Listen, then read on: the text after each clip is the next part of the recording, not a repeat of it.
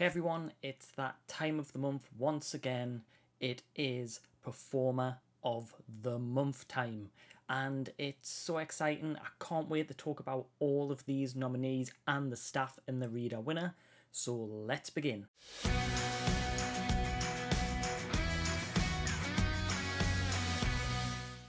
So guys, it's February time, it's Performer of the Month time. Let's take a look at our nominees.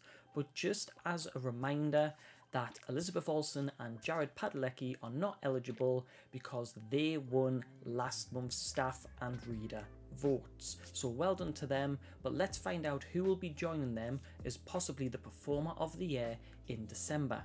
So let's begin with the staff votes. And we have Ella Hunt as Sue Gilbert Dickinson in Season 2, Episode 10. And Jamie has shared with us their thoughts, which is Ella Hunt really showed us what she's capable of in the finale. Her scenes were mesmerising to watch. I could almost feel Sue's desperation in her scenes with Emily. So thank you, Jamie, for sharing your thoughts, and congratulations to Ella. Next up, again from Dickinson, and was also in last month's for contention, was Hailee Steinfield as Emily Dickinson for the same episode. And the confrontation scene with Sue was the pinnacle of the season that everything had been building up to for Hailee's Emily. Hailee's performance was commanding and her voice firm, but the tears that built in her eyes throughout the critical confrontation scene spoke volumes to the real feelings of pain and betrayal Emily was experiencing. Hailee delivered stunning performances throughout the season, but the performance Hailee delivered in this episode was on a whole other level. So thank you to Amy for sharing your thoughts on why Hailee Steinfield should have been the winner of the month. And who knows, maybe she is. I'm not going to tell you yet. I'm keeping you on the edge of your seats. Next up, we have one of my picks and one of my votes, which was Kathryn Hahn for her portrayal of Agatha Harkness in WandaVision. And this time we have Laura's opinion, which is Kathryn Hahn has been a constant delight in WandaVision, whether it's the nosy neighbour, the witch rivaling Wanda, or just Wanda's closest ally. This episode allowed Hahn to show exactly what she put into the character and how she made it original, but still the comic book character people know and love. She does a spectacular job opposite Elizabeth Olsen, and the chemistry they both have on screen was clearly very helpful for that. So that was Kathryn Hahn for WandaVision. Next up, we have Oliver Stark as Evan Buckley from 911. And this time we have Matthew sharing his thoughts, which is playing a character in both the present and the past at different points in their development is a demand that some actors are not up to. This is not the case with Oliver Stark. Stark conveys Buck at two separate phases of his life effortlessly, and gets to act out a range of emotions that transforms this episode into a wonderful showcase for Buck and himself. Stark's performance in this episode is another example of how he's won over so many fans over the course of 911's run. So thank you, Matthew, and obviously congratulations to Oliver Stark on his nominee. And the final nominee for staff for February is another WandaVision, and it is Paul Bettany as the Vision. Now, Luana has shared her thoughts, and it is Paul Bettany has been amazing from the beginning, but his talents were absolutely perfect in this episode, from his interactions with Darcy and the circus to the interviews that were part of the episode's sitcom format. He had not only the perfect comedic delivery, but also a great performance in his final emotional realisation. So that was our staff nominees. Now, before I reveal the winner, we are going to go through the reader nominees, and we actually have a few which are very similar to the staff. And first up, again, is Ella Hunt for Dickinson. And this time we have Alan's opinion, one of our SpoilerTV readers, so thank you for submitting your thoughts. And Alan says, after not having much to do for almost the entire second season, Ella Hunt finally has her chance to shine in the season finale.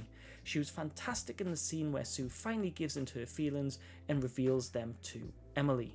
So thank you very much for that, Alan, and well done to Ella once again. Now, from a totally different show, this time we have Emily VanCamp for The Resident, and this is for episode 5 of Season 4. And we have Lee sharing their thoughts, which are: Emily's performance in this episode was profoundly impactful, and she portrayed Nick not just fighting for her own life, but for the life of her baby as well. The fear and resilience she portrayed throughout the episode was powerful. A poignant performance. So thank you, Lee, and well done to Emily VanCamp. I've heard lots of things about this episode, so it's great to see that some of the actors are getting recognition.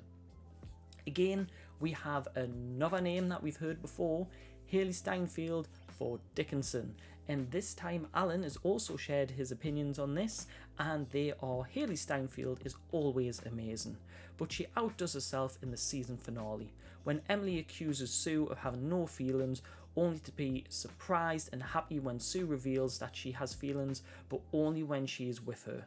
Let's hope that Steinfield is remembered at the awards.